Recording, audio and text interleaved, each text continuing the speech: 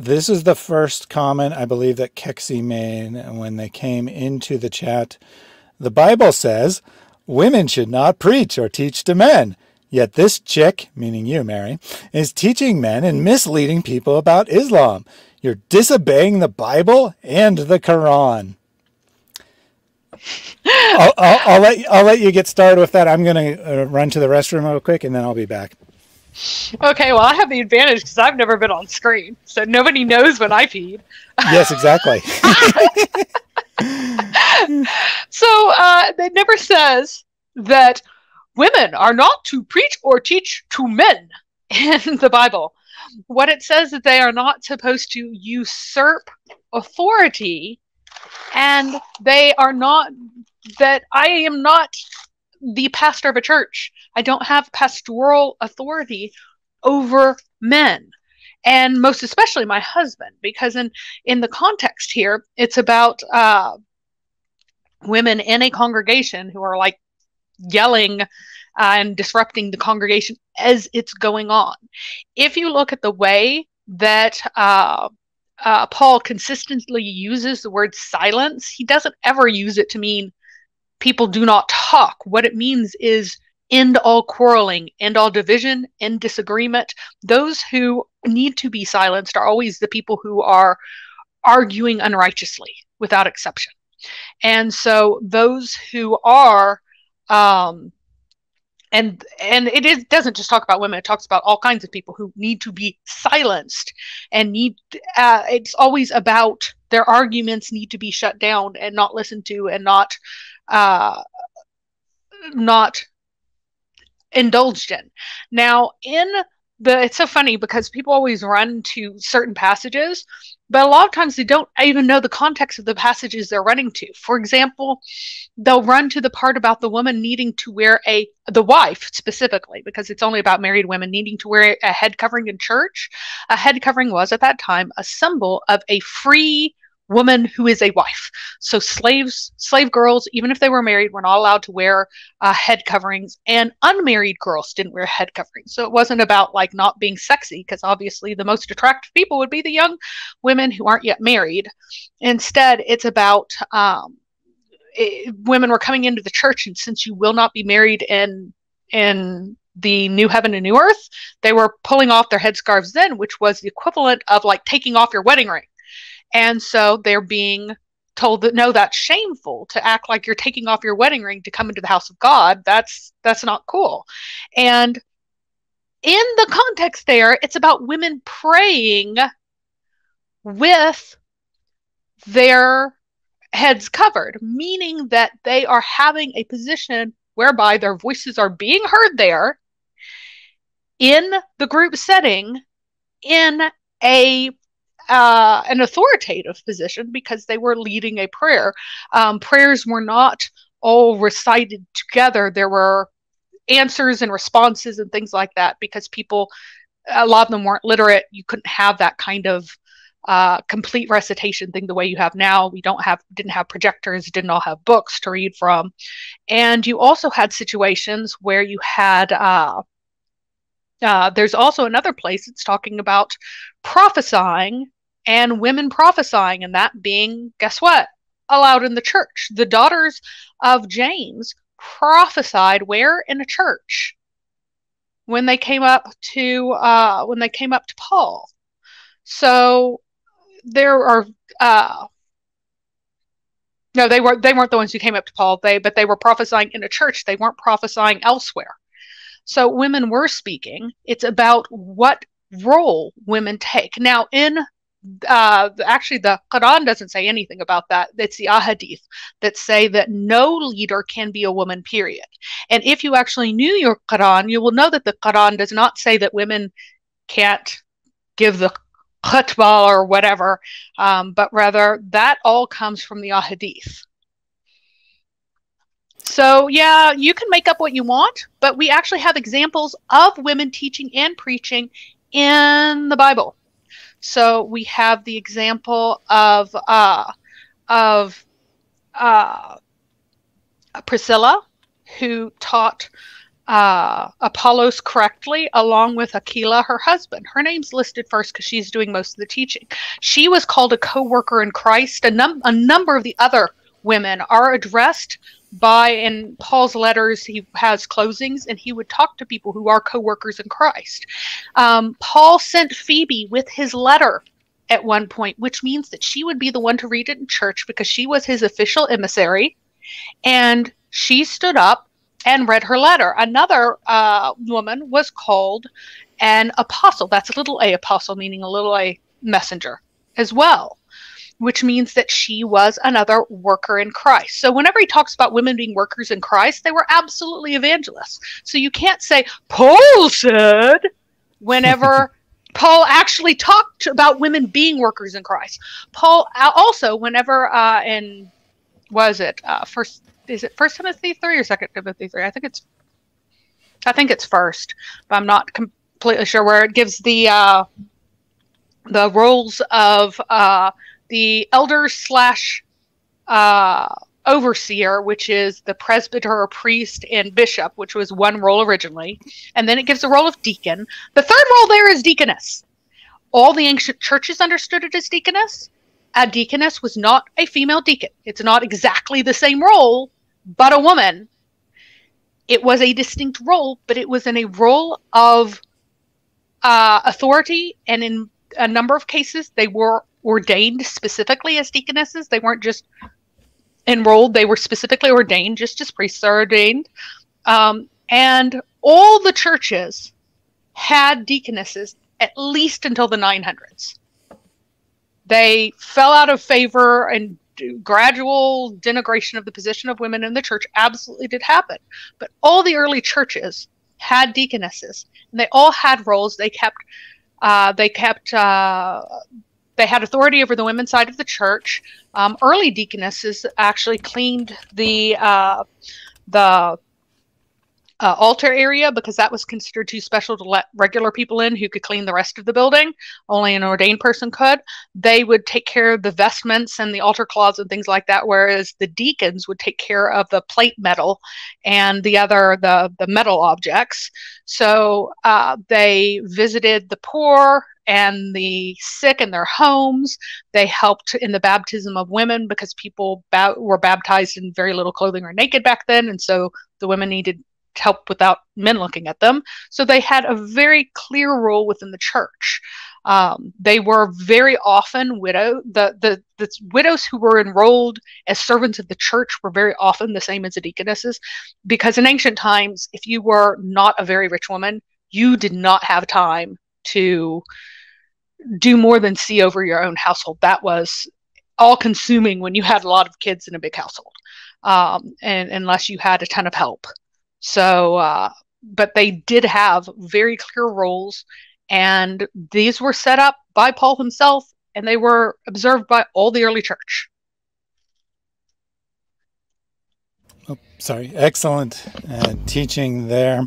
Ellie raises a good point. Learning to recognize that I was reading the Bible with cherry-picking style was a huge discovery for me. I think it's a great piece of help to point people to simple tips on how to read the Bible. And Keksi, I've asked Keksi for some evidence of their position.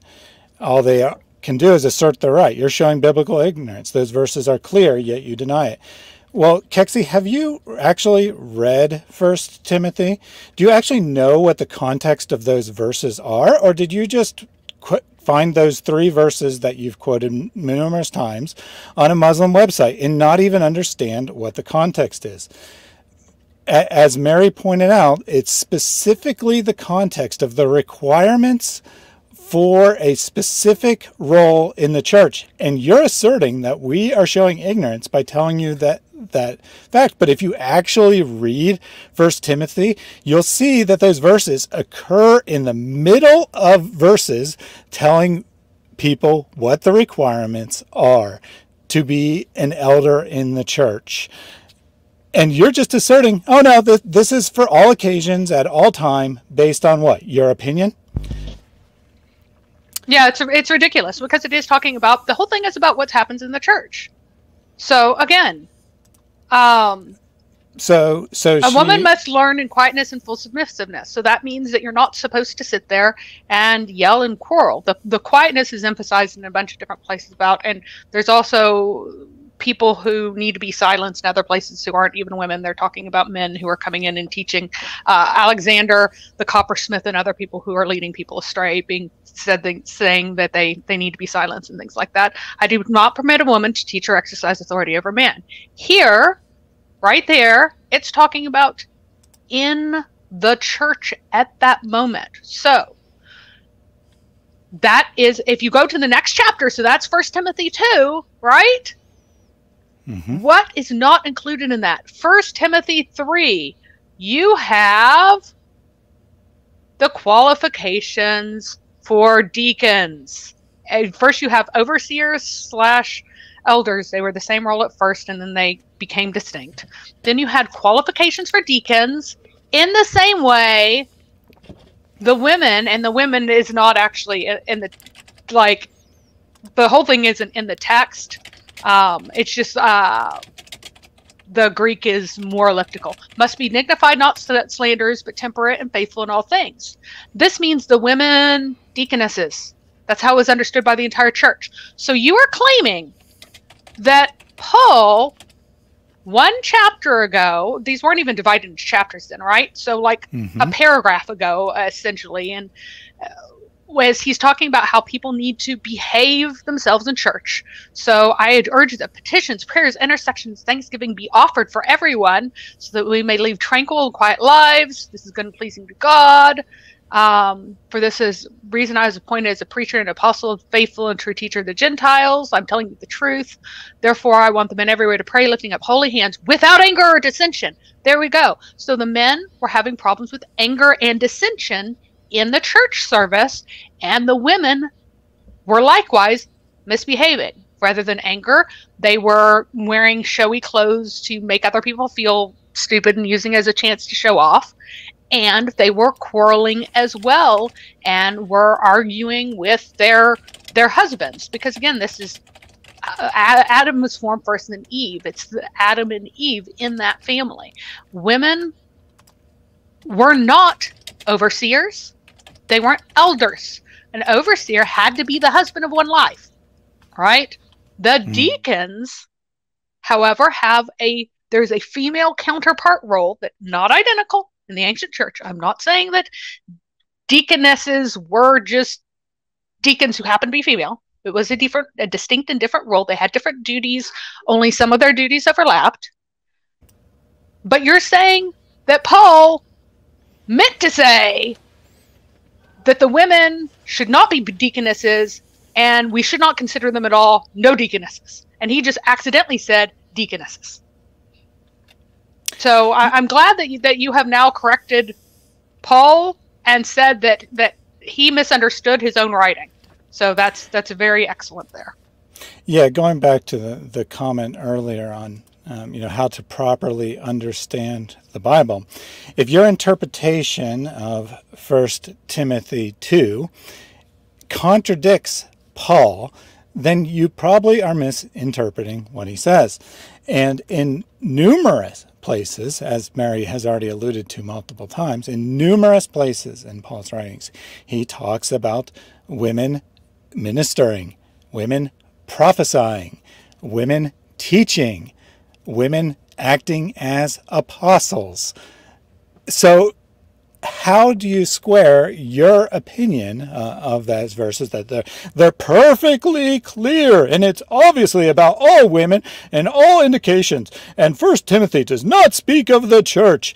I've asked Keksi multiple times in the chat to say whether or not they've read 1 Timothy 2. They haven't answered, which to me tells me they probably haven't. And they're just blindly repeating this dumb Muslim argument over and over and over again because they can't think, because they don't actually know what 1 Timothy 2 says. All they can do is keep saying, well, it says that it's tied to Eve, so therefore it must be it must be about all women in all circumstances for all time.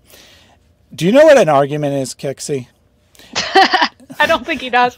I mean, like, can he find one church father, even among the folks who are heretics and weren't saying it, right? Find one person who said that women should never have authority over men. Because women had authority over men all the time, every day. Mothers had authority over their sons all the time, every day. And mistresses had authority over all of the people under their direction, whether they were paid laborers or slaves or whatever else. Empresses had authority. Like, this was never a question. Never a question. Now, of course, in Islam, no woman can have any authority whatsoever. But they always had authority. They always had authority. You were supposed to treat all older women like your own mother.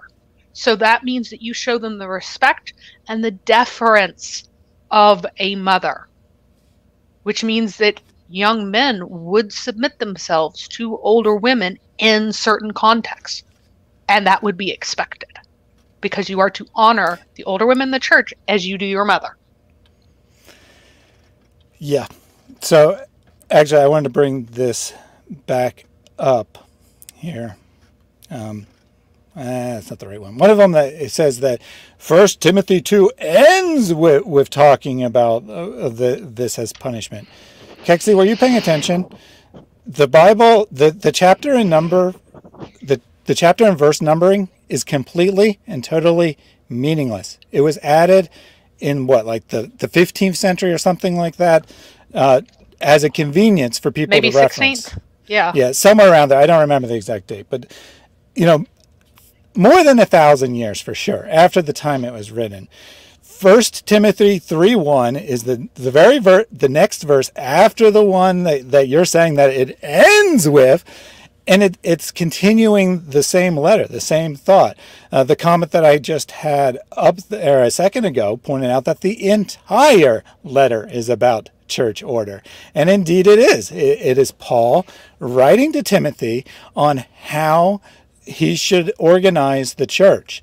Timothy is being raised up as a leader. He's being raised up as, an authority figure who has, we don't believe in like a top-down hierarchical structure, but, he has an important role, and he's being given instructions by his mentor, Paul, on how to deal with the church. So when 3:1 says, these are the qualifications for overseers or elders, it's the same word can be translated either way, it's connected. It's directly connected. So Paul makes an argument as to why this is the case, saying that it's connected to childbirth and Eve. Theologians don't actually quite understand what point he was trying to make. It's one of the verses that theologians who have no interest in, saying that elevating the status of women or whatever, they just say it's really hard to understand because it's a weird thing for him to say. But regardless of why he says that, he's giving that as the reason for why they have to be silent. But it doesn't mean that it's for all women at all time. It's just that they don't have this particular role. Women don't have this particular role because it's connected to the fall in some sense. But that in no way makes it general. You're not making a valid argument. No. And again, Acts 18:26 says that Apollos began to speak boldly in the synagogue. When Priscilla and Aquila heard him, they took him and explained to him the way of God more accurately. So Priscilla is the first one doing the explaining. She's teaching Apollos. So she took him aside and explained more accurately. Priscilla is always mentioned first, which is unusual, which indicates that she had more of a role, because normally you would have it the opposite way. So he was instructed, he was corrected gently and instructed more fully, and he taught better after that point. By who? Priscilla, along with Aquila. Now we go to,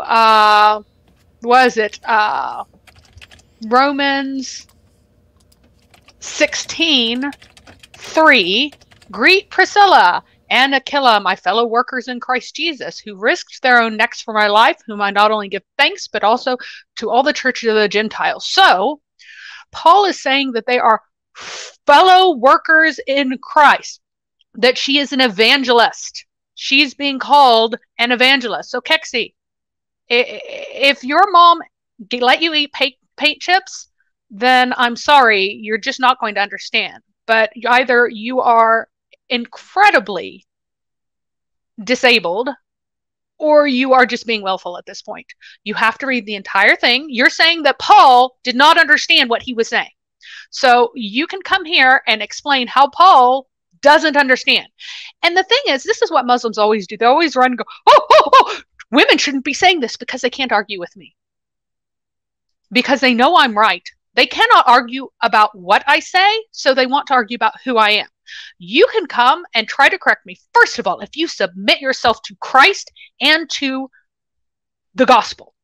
So, yeah, Keksi, if you did not even understand saved through childbearing, then you didn't understand anything. That is the stupidest thing I think you have written yet, because what Paul is alluding to there is what happened with Eve, Adam and Eve, when the fall, when the snake was cursed. That was also a prophecy of the coming of Christ. And the second Eve, who is Mary, fulfilled that and brought us all salvation.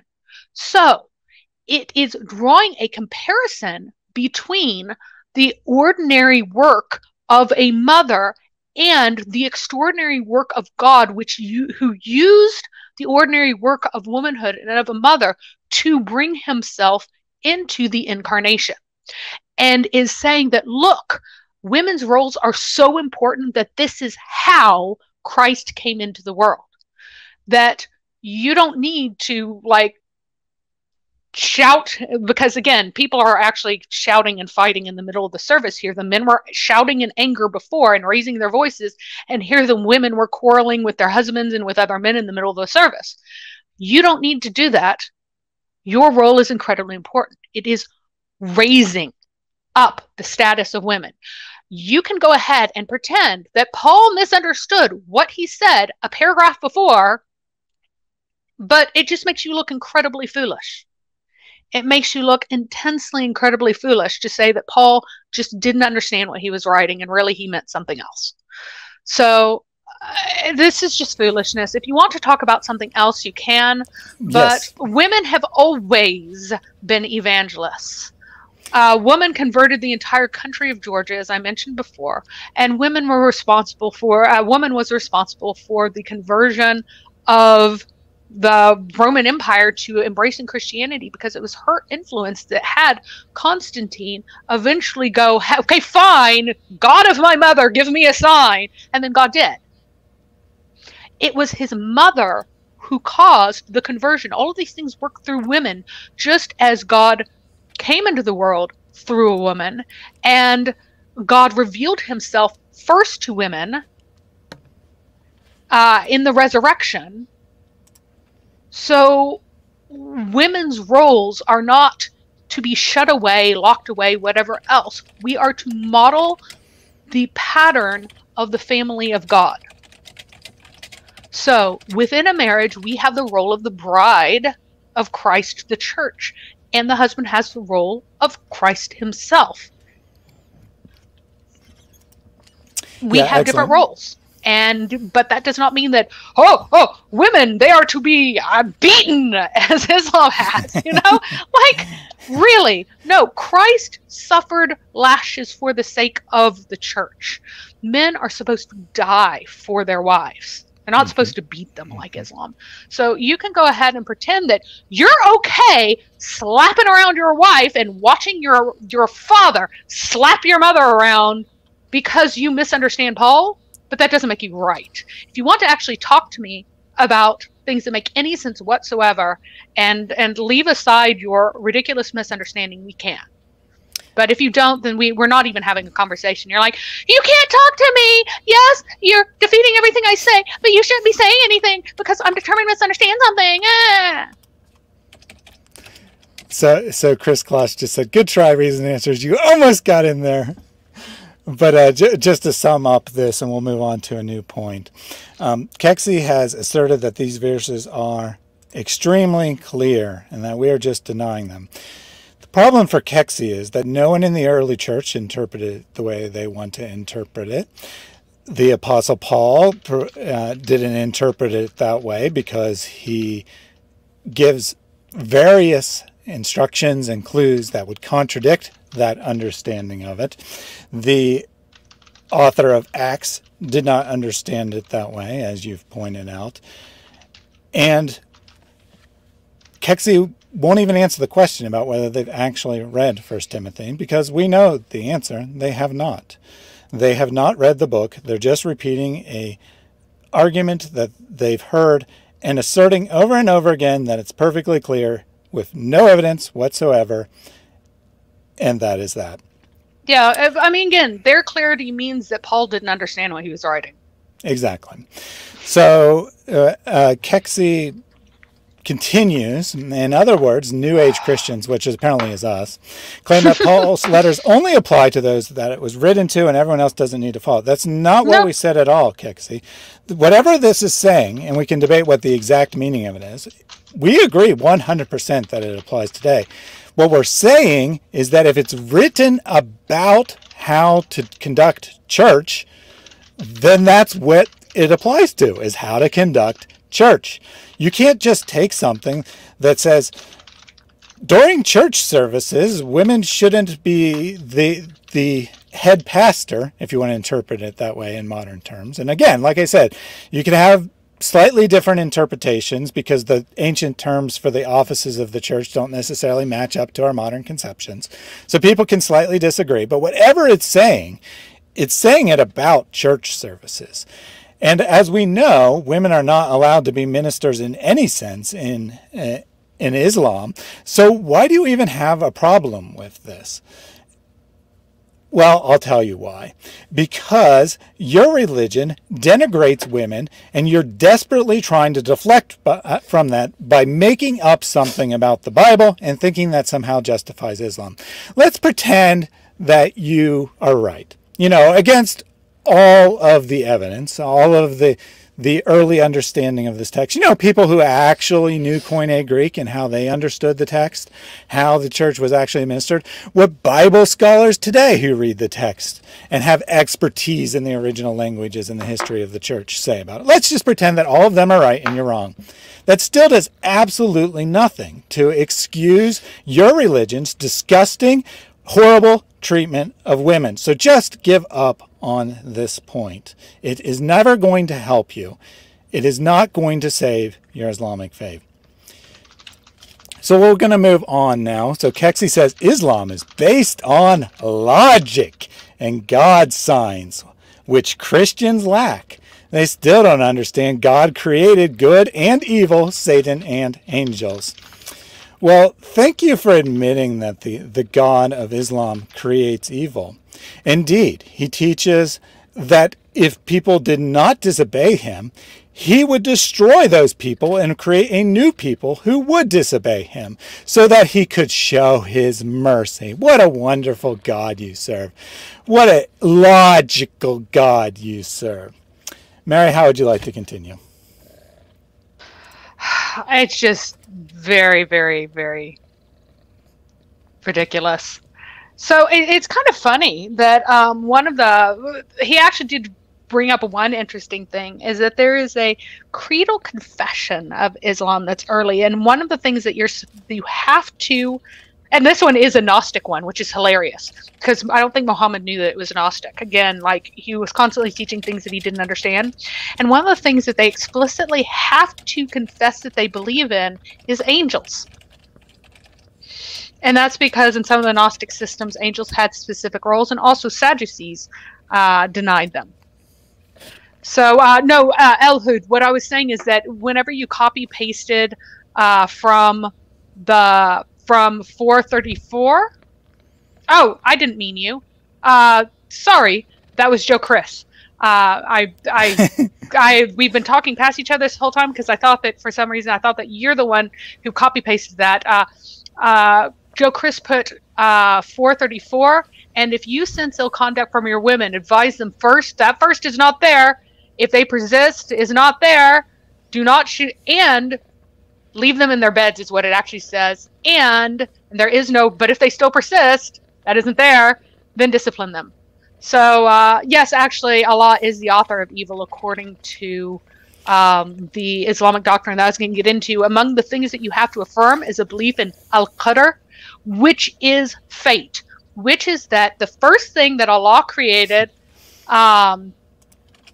was first thing that Allah created was that the pen. Apparently, he already had his throne, and his throne was on the waters before creation. It's rather embarrassing, but Allah doesn't actually create his throne or the waters in a lot of the Islamic sources. But anyway, he created a pen, and he ordered the pen to write, and everything that was written at that moment was what would happen.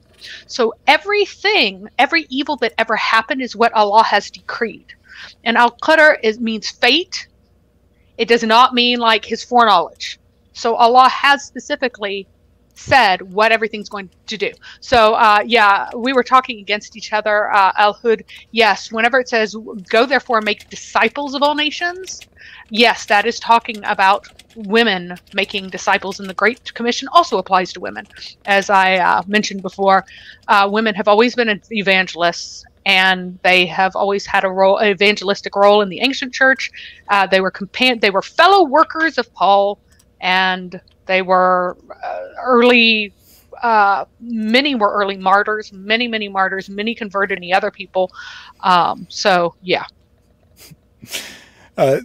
Somewhat humorous, but also valid question from Chris Kloss here. Islam is so dumb. Why did God need a pen to write? Right? Would he need to write something? Was he going to forget it? Good question. This is great. Yeah. It's part of the accidental Gnosticism, the oopsie Gnosticism. So the Gnostic beliefs had a lot of these divine books that are handed down or revealed from God.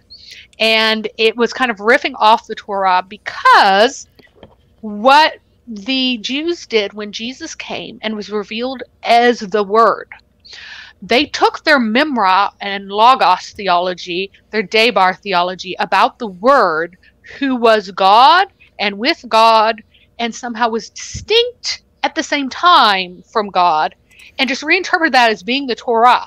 So one of the things that they said is in Genesis 1:26, whenever God says, let's make mankind in our image, he was talking to the Torah, according to some of the, I'm serious.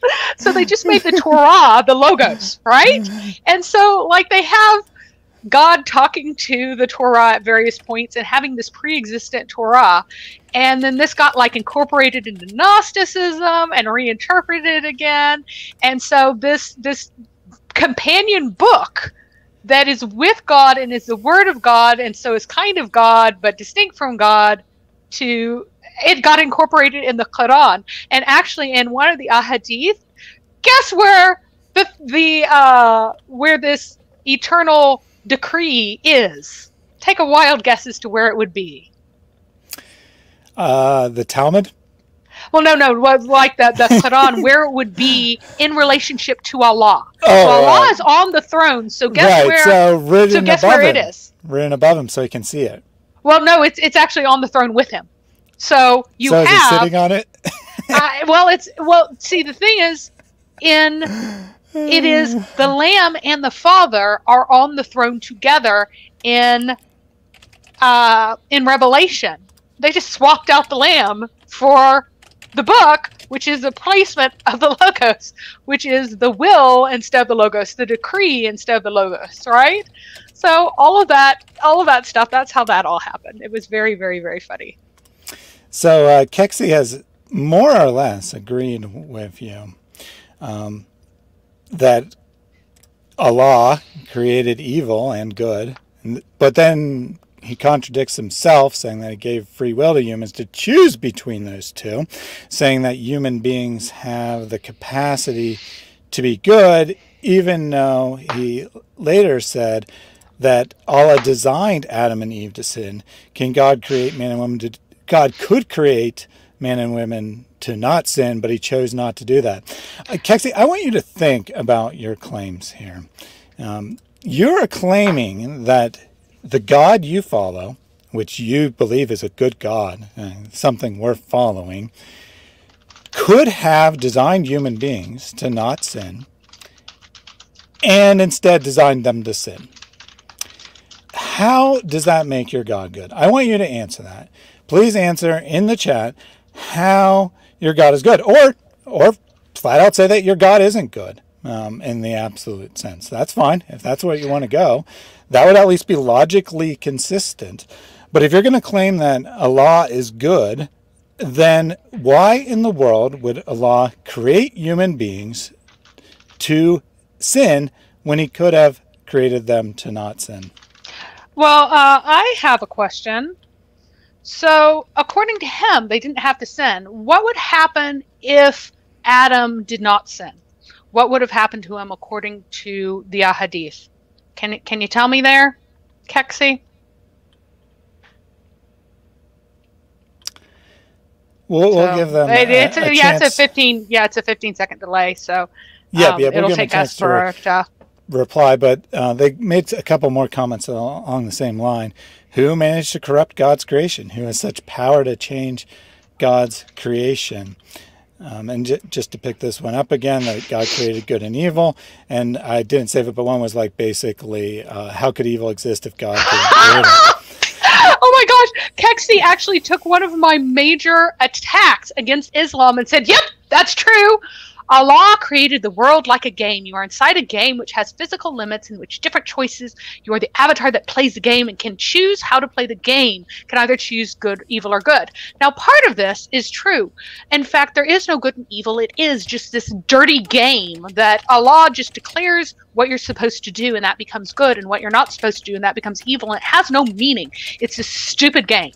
However, he is utterly and completely incorrect whenever he says that you get to choose. So let's look at what there are tons and tons of versions of this hadith. It says, Adam and Moses argued with each other. Moses said to Adam, you are Adam, whose mistake expelled you from paradise. Adam said to him, you are Moses, whom Allah selected as his messenger and the one to whom he spoke directly. Yet you blame me for a thing which had already been written in my fate before my creation. My fate, my al-qadr, right? So thank you for showing how much you do not know about Islam and what was taught about the fall of man. It is what was written in his fate for him to do. He must do it because nothing that was not written is something that he wouldn't do. You can say that, oh yeah, he had free will. No, he didn't. Because why do you blame me for a thing which had already been written in my fate? So according to this, you are not blameworthy for something that is written in your fate. My question to you, Keksi, is what things do you do are not written in your fate according to Islam?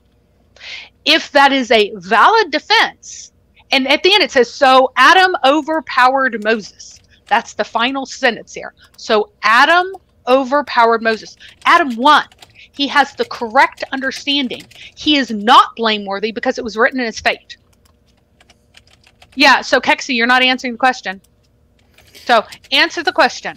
How are you responsible for what you do if Adam was not responsible because it had been written in his fate? How can you blame me for what was written in my fate? You cannot blame me for that. Adam overpowered Moses. His argument was correct. So what deeds that you do are not written in your fate, and therefore you are actually responsible for? Yeah, Keksi needs to start actually responding to our questions, or we're going to end this lack of conversation very shortly, because Keksi is just repeating themselves over and over again, saying the same exact words, sometimes copying and pasting it. We got it. Well, first of all, thank you for being honest. Thank you for telling us that Allah is responsible for evil and that he had other options. He just chose to create evil because, hey, why not? Yeah, why not? Why would the all-good God of the universe not choose to create evil. So give us some answers. Tell us why your God created evil. Tell us why or tell us if your God is good or not. Tell us if you're responsible for your actions. Telling us that we lack logic is not an answer. Answer the questions, or we're going to wrap up this stream. But thank you for asking, who created evil? Who created evil indeed? What is the Christian understanding of evil, Mary? Do we believe that evil is a real thing that exists in reality, that has substance, that you can just talk about as its own independent thing that needs to be created? Or do we have a different view of what evil means? We absolutely do not believe that evil is existent or evil was created. Evil is solely a deprivation of good. That's it. Exactly.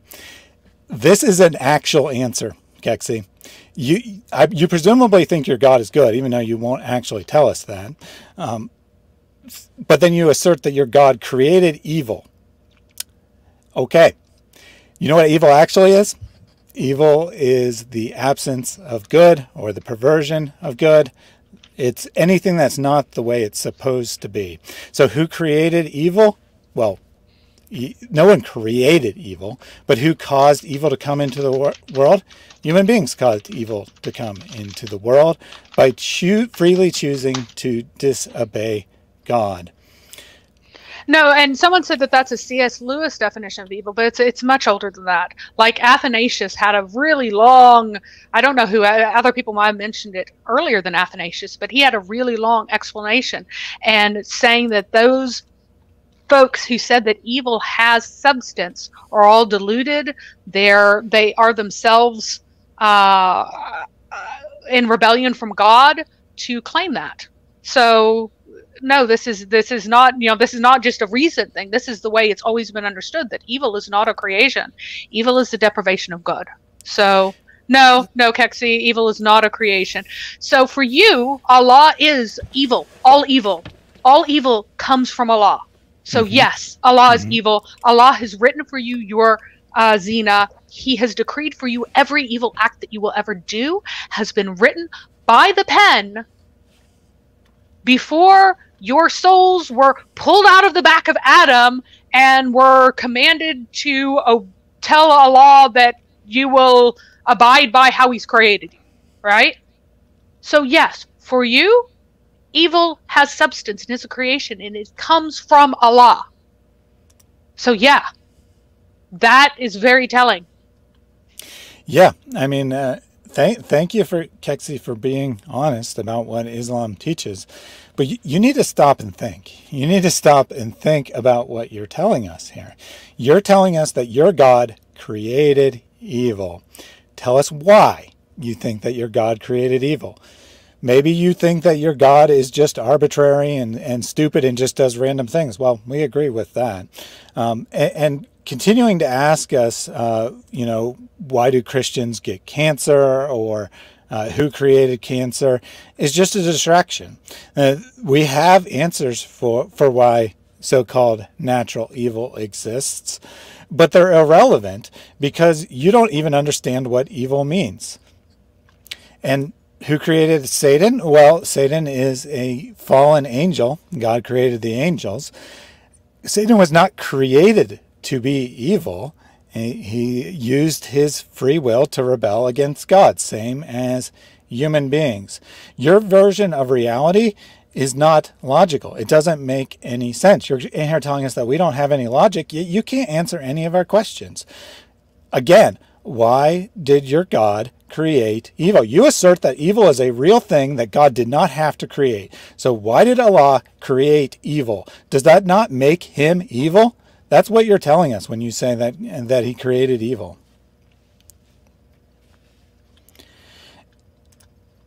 And no, this is also inaccurate. You say, I guess God did not know that Satan will become evil and corrupt humanity. God made the mistake and did not know the future.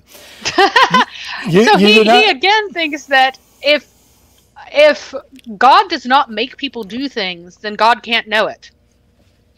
Like, I know I can have absolute certainty that when I send my child outside to learn to ride a bike, he's going to fall down and get scraped up.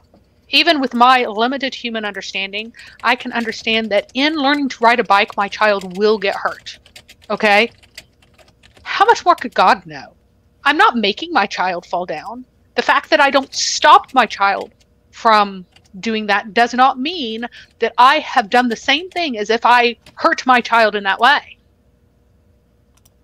So it's nonsensical. He's like reverting to open theism. Oh, if God doesn't make it happen, he couldn't know. I don't think Keksi has really said anything of any significance. Let's just go ahead and put these positions up here anyway. Yes, God is behind good and bad. God gave you choice between the two as a test, blah, blah, blah. Again, you're just repeating yourself. I asked you why, not what God did according to you. We got your position. Can you please explain to us why a God who would do this is worth following? As to Moses' dust in the grave, don't know what that's supposed to mean, but yes, Moses' body decayed just like every other human being's body did, and his soul lived on just like every other human being's soul lived on. So I have no clue what that is about. This is why atheists don't take Christians seriously, because they understand God created everything, including evil. Only Christians live in fantasy where they believe evil is some random thing. So Keksi, if you think that atheists believe that God created evil, I don't even know how to talk to you, because that is utter nonsense. Atheists generally would assert that evil doesn't exist at all, or if they did assert that it exists, they would assert it as a moral principle, not something tangible that needs to be created. So I have no clue where you're getting this nonsense from, but I suggest that you start investigating things, and most importantly, you start thinking. If you are actually thinking, you can answer my questions, because they're very natural outpouring of your position. You say that God created evil. I ask you, why would God create evil? You assert that human beings have that he could have created human beings who it was impossible for them to sin, and that he chose to do otherwise. I ask you why. You don't answer me. I ask you why this God is worth following. You don't answer me. I ask you why you think this is logical. You don't answer me. So please start thinking. I'll close out with an answer to this question, who created sin? But before I do, Mary, do you have any last thoughts you want to share with Keksi? Not really. It's so funny because he makes Allah into the exact thing that I keep saying that Allah is. That he is this, psychopathic evil deity who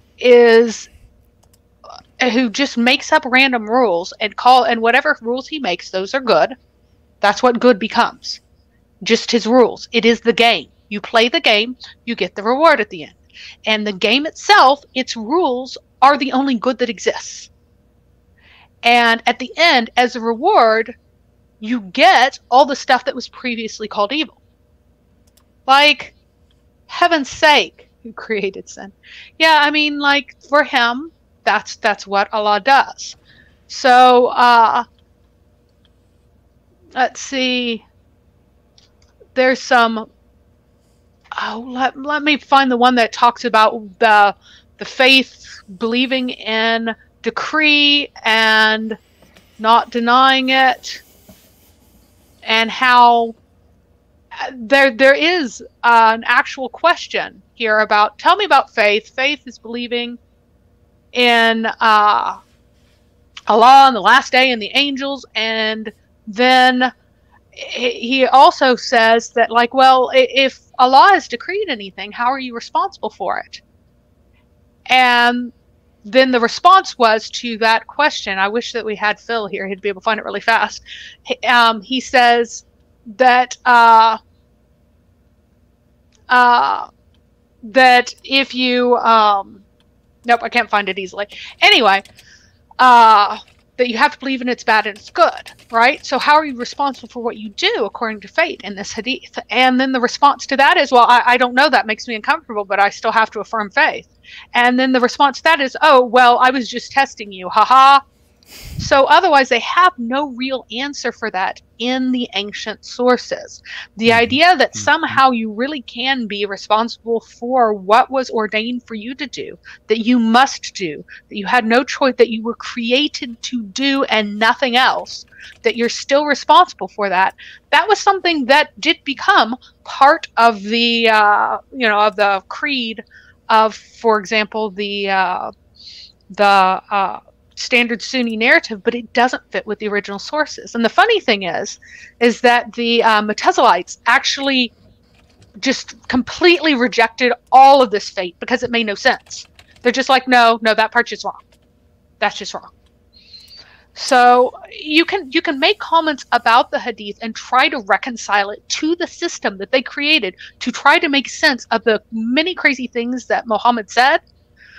But that doesn't change what Muhammad really taught. It doesn't change the incredibly inconsistent things that he taught, among which were that Allah ordains for you certain evil deeds, and that Adam could not be considered to be responsible for the evil deed he committed because it was ordained by Allah. Like, yes, of course, people are going to make excuses for this, but they really can't. And again, this was another thing, as Lloyd says, this is another fundamentally Gnostic belief. The belief in this fate was something that every Gnostic group affirmed, and at the time that every Christian, except for Augustine, who tried to make a thing of it and then was later rebuked, said that no, this is not right. This is not how you are to understand this. That there's no, that free choice is fundamental. And in fact, the early Muslims pointed out that this was a fundamental difference between Islam and both Christianity and Judaism. Is if anyone starts saying that you start having free will and that you can choose otherwise, or you can just choose, you can truly choose, that would make you a Christian or a Jew. And so these later attempts to reconcile things are fairly late. After the initial rebuke of the Mutazilites, they still got kind of uncomfortable with the conclusions and try to make things make sense and go together, but they really don't. Absolutely. So we have a couple atheists in the chat here who have confirmed that I correctly stated the typical atheist position. I'm not asserting that it's universal, but that Andrew Martin, I'm an atheist. Evil doesn't exist. It's simply the absence of good, as per Christian views. Allah creating evil shows that Satan is lazy. And he further explained, you can point to a shadow and say that dark exists, like you can point to the absence of good and say that's a sin or evil. Shadow, absent of light; evil, absence of good. Likewise, Thor says, I'm an atheist, and I asked him if evil exists, and he said, I don't think so. Doesn't exist as a material thing. This is a Muslim position, not an atheist position, not a Christian position. Stop asserting that other people agree with your position, and especially stop asserting that it's logical when you are unwilling to provide any evidence whatsoever that it's logical. We do have one last comment from Keksi before I close out with his question about sin. God in the Bible says he designed prophets while they're in the womb. And then he quotes us Jeremiah 11. Which had the follow-up question. I know he's talking about Jeremiah, but example how God decided fate before you're born. So how you're making a logical leap here, Keksi. Designing someone does not mean deciding their fate. It does not mean making them into a robot who has no free will. You're making a terrible logical leap and taking the assertion that God has designed human beings, specifically in his image, if we want to go with the whole biblical narrative, that God has created human beings in a specific way, and asserting that that's the same thing as fate, which is interesting because you can't even decide whether Islam teaches free will or it teaches fatalism. Any thoughts on that, Mary? No, I think you summed it up really well. All right. So I wanted to close out with this question of who created sin. So Keksi, I hope you listen. I really hope you take what I'm about to say, you take it into consideration, you think about the logic of your position. Think about the God that you claim that you serve, the God that you assert created evil, the God that the Quran asserts had to create people who would disobey him, or else he couldn't exercise his mercy, that he was deficient without creating evil. Think about whether that's a picture of God that actually makes sense.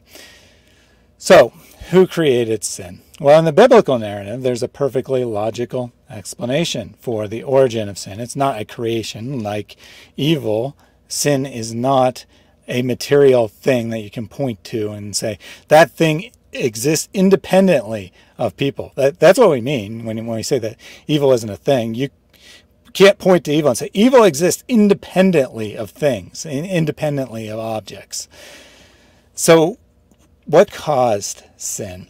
Well, it's pretty simple, actually. So God creates human beings in his own image. He creates us with capacities, abilities beyond what he creates with animals. It's a very deep theological topic. I'm not going to touch on it in great detail. But among other things, this includes the ability to think, the ability to reason, and yes, the ability to freely decide for ourselves what to do.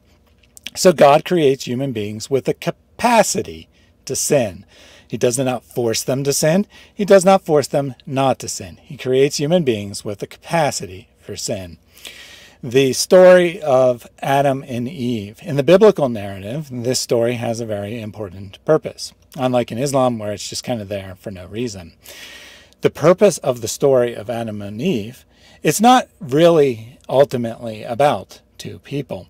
It's about human beings. It reflects upon our own nature, that human beings, when given the temptation to sin, will sometimes resist, but will also sometimes fall into the temptation. They will freely choose to do things that they know are evil. Now you might ask, why did God allow this? That's because free will is necessary for something. It is necessary for the capacity to love.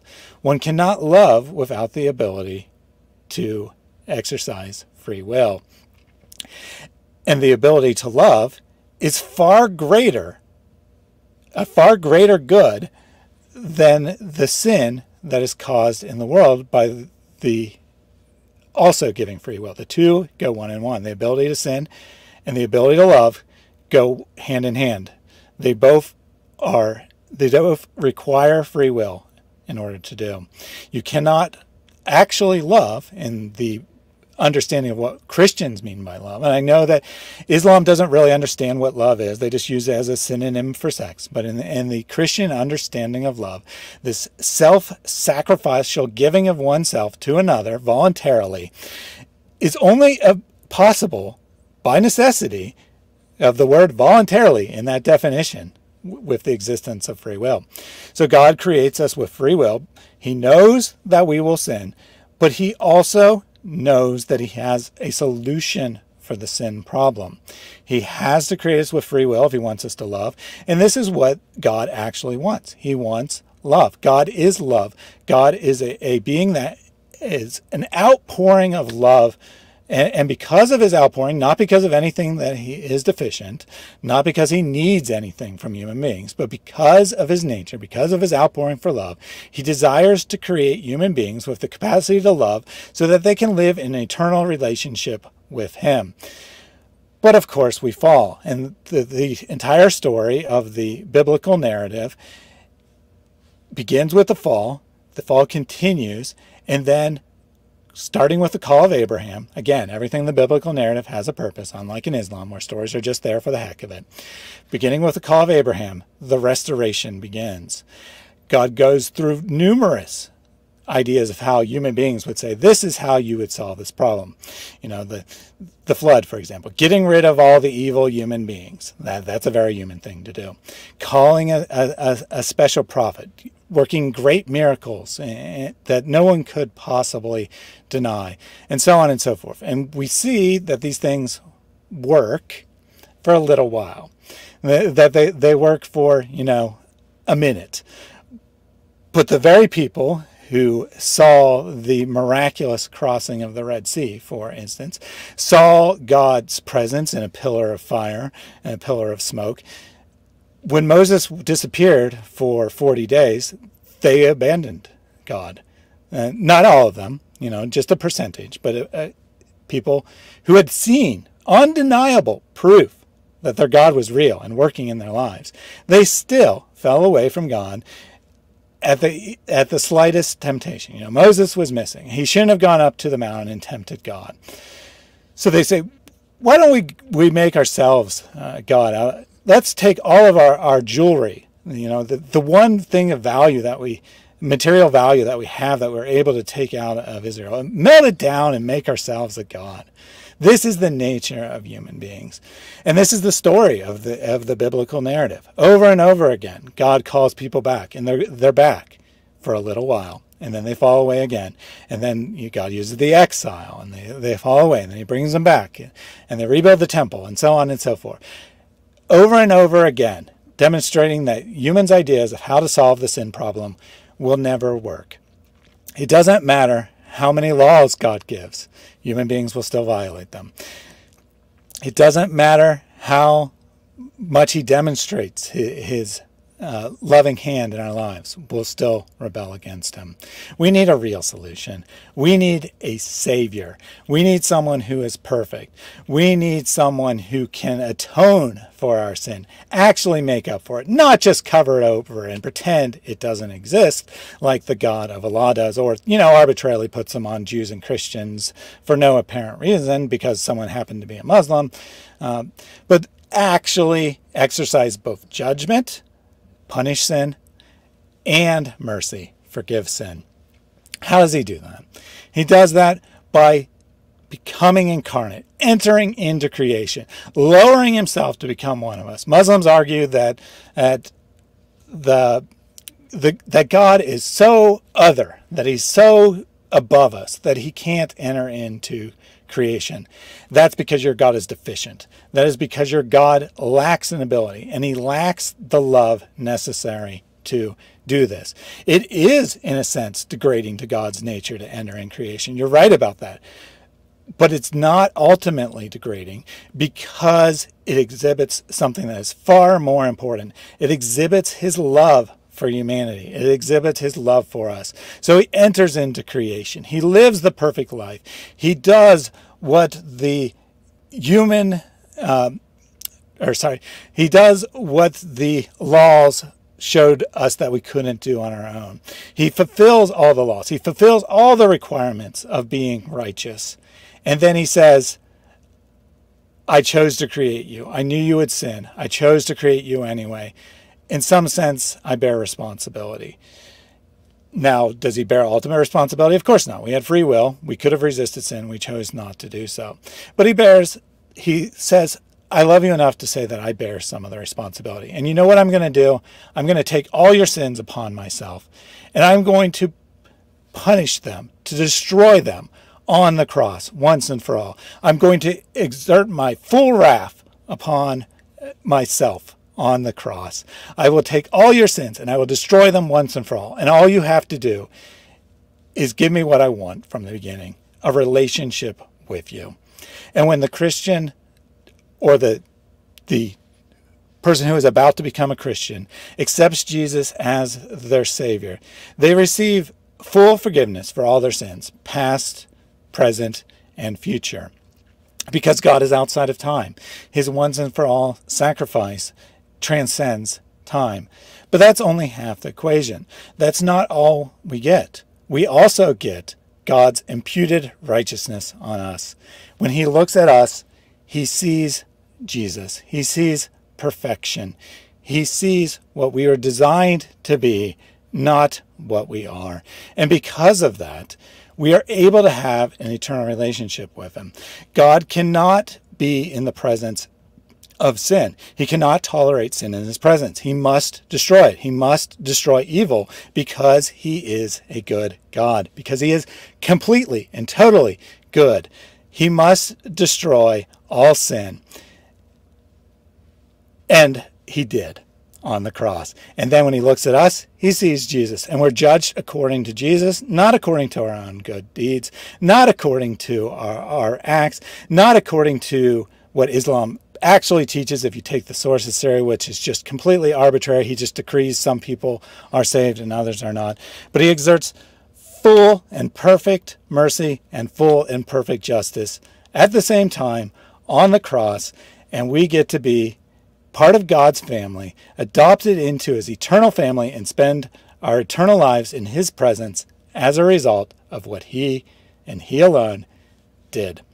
This is the gospel message. I hope you take it into consideration and realize that this is much better than what your so-called God has to offer.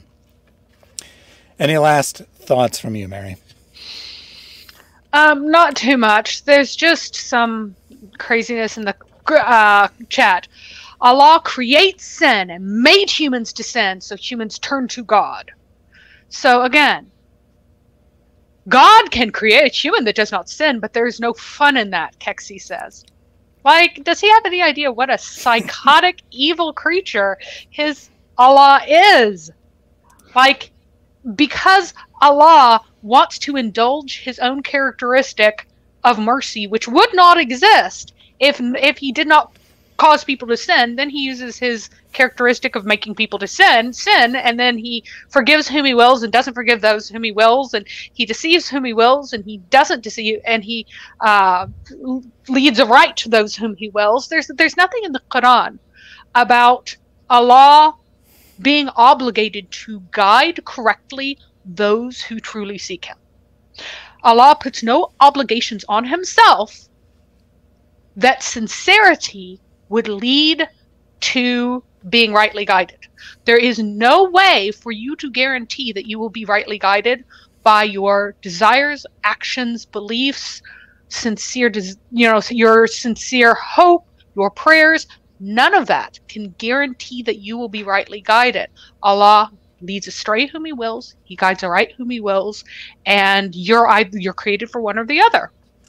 So there are contradictions in the Quran because it's about Muhammad not taking responsibility for any of his actions. So Muhammad, a lot of times, Muhammad's own uncle rejected him and his crackpot beliefs as he was dying. His beloved uncle, Abu Talib, the father of Ali, he rejected his crackpot system. And Muhammad had to come up with the idea that Allah, even though Abu Talib was like a good man, right? He was a good man. He protected Muhammad. The only reason Muhammad survived because Abu Talib was like, look, I know that he's causing problems, but I've always protected him. I've always cared for him. We should be kind to him. And he shielded him and protected him and kept him from harm. Did not accept Islam, is now in the hellfire forever. Why? Not because he was someone who was insincere, not because he was an evil man, but because Allah chose to create him for hellfire. You have to look at the entire picture, not just go, well, there's this one verse in the Quran that affirms that you choose.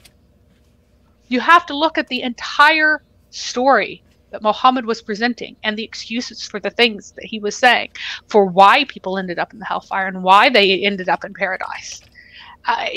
Guess what? One day he'd wake up in a really depressed mood and he'd just be go, you can't say where I will end up or where you will end up or where anyone will end up. I have no idea what will become of me. Allah has made no promises concerning me. And then another day he'd say, well, lady having a fever, as long as you don't ask me to pray to Allah to cure your fever, Allah will grant you paradise. It's just how Muhammad was constantly. constantly. No, do not have cultural issues with Islam. I have decency issues and logical issues, and I have issues with a dude who goes into a cave. And if you are in an ancient society, you know that the reason you go into caves is to contact infernal deities. You go there to talk to gods that live below the ground, okay? They live down. So you go to mountaintop to try to talk to a god who is conceptually in heaven. You go into a cave to talk to God under the ground.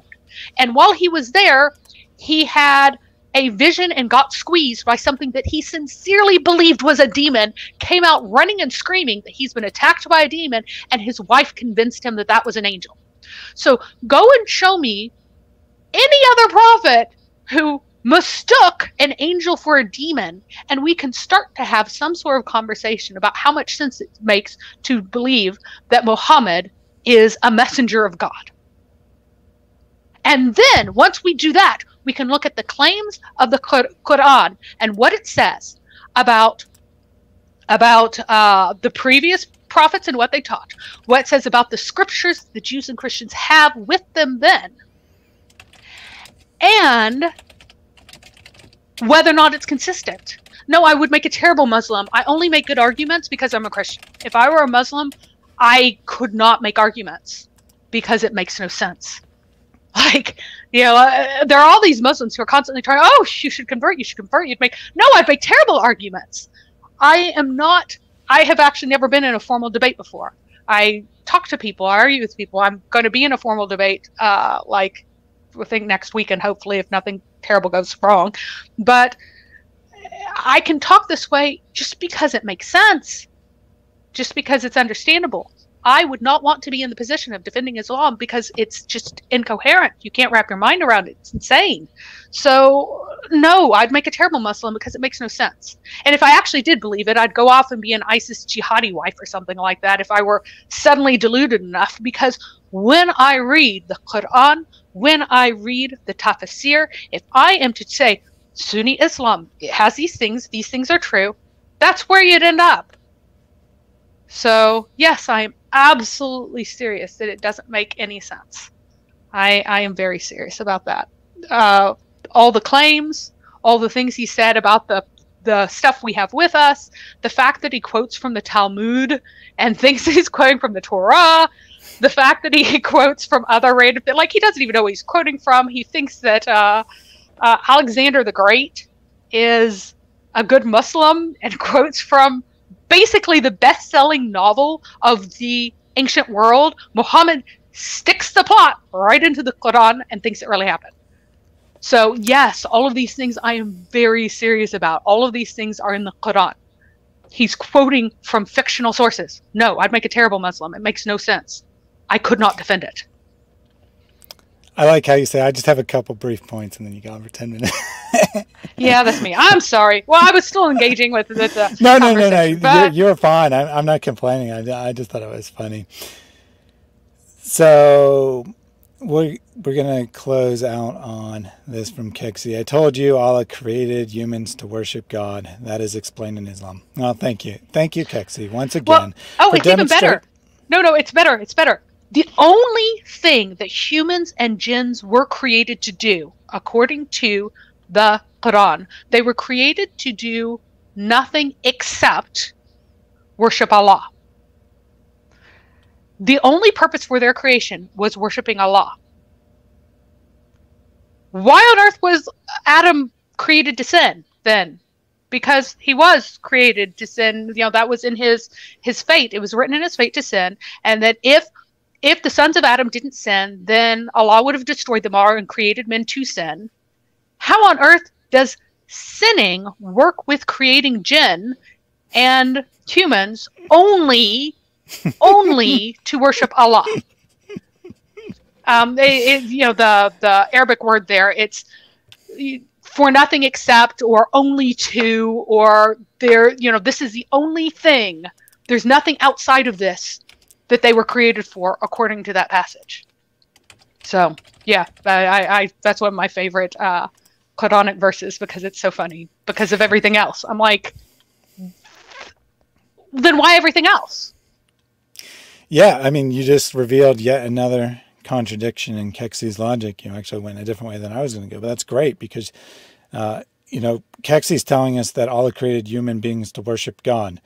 How does, you also told us that Allah could have created human beings without the capacity to sin, which means that you just told us that Allah needs human beings to sin in order to worship him. Think about what you're saying, Keksi. Think about how pathetic and terrible your picture of God is.